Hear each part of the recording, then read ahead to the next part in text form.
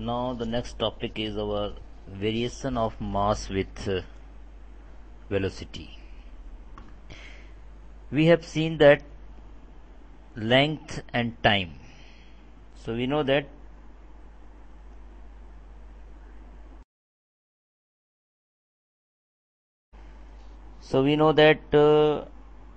T is equal to T naught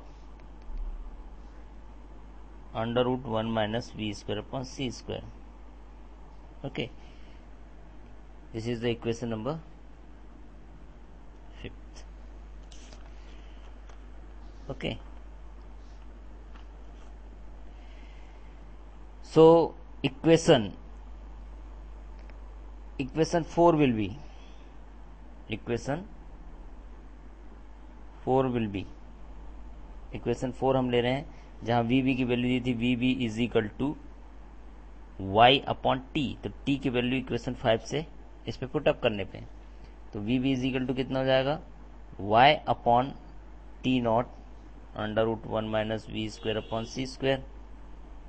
okay, so linear momentum के हिसाब से कितना हो जाएगा M A V A is equal to M we we we.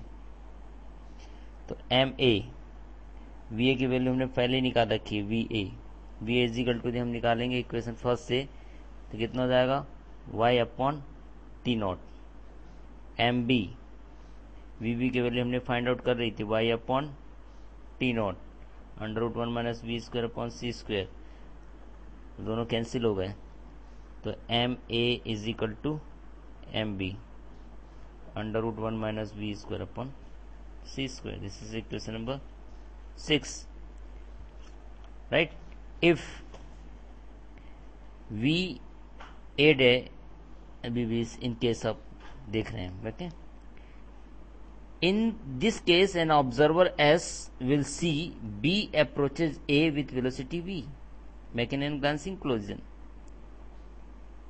तो suppose MA is equal to rest mass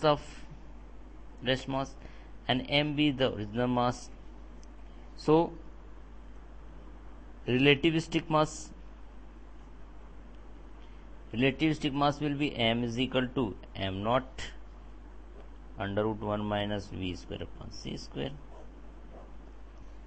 So this is the formula for variation of mass with its velocity. When we plot the graph of M upon M naught versus V upon C, the graph will be like this.